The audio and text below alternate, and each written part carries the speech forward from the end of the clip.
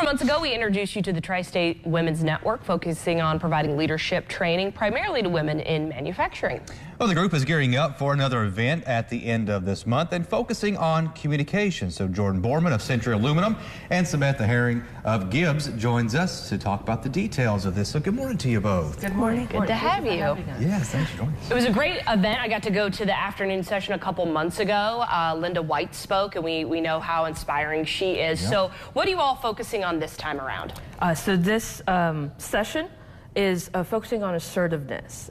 So we have Kathleen Lapicus with Lapicus HR Consulting doing the keynote, and she's going to teach us how to be more assertive as women in manufacturing, how to assert ourselves in situations that we might not be too comfortable in.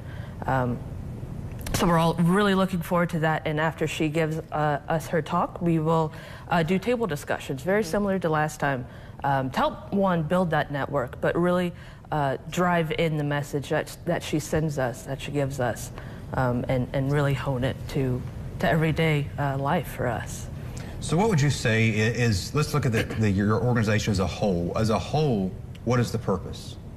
To give women empowerment, and they're going through a unique experience of being in manufacturing as a woman. It's a male-dominated field, so give them professional development, whether that's networking or trainings, give them different resources they can use to grow in their field and to be more comfortable in the environment that they're in. Yeah. And something we're currently working on that will be open to all corporate members is a mentorship program.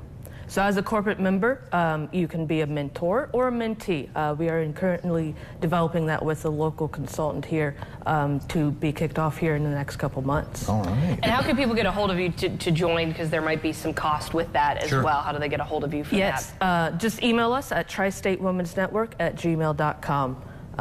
If you have questions about membership, if you do want a guest pass to our February event, we do have several of those, so you can kind of come check it out, see what's happening there. It's coming up here in just a few weeks. There's 2 different sessions, correct? Yes, so on February 28th over at the Community College Preston Arts Center, the first session is 7:15 to 9:15, the second 1 to 3 p.m.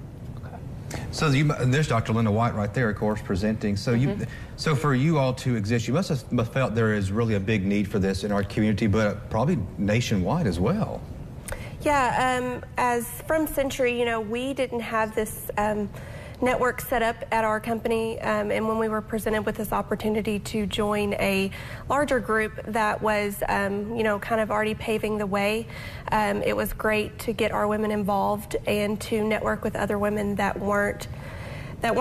weren't seeing on a daily basis, but they were still in the same field that they see every day. Sure. Why is it important? It's not just, communication between men and women in manufacturing, but women and women and men as well. Just why is communication just so important in everything we do, and learning other people's communication styles in the workplace? Yeah, it makes every day a bit easier. You feel more comfortable having conversations with the men and women in your company.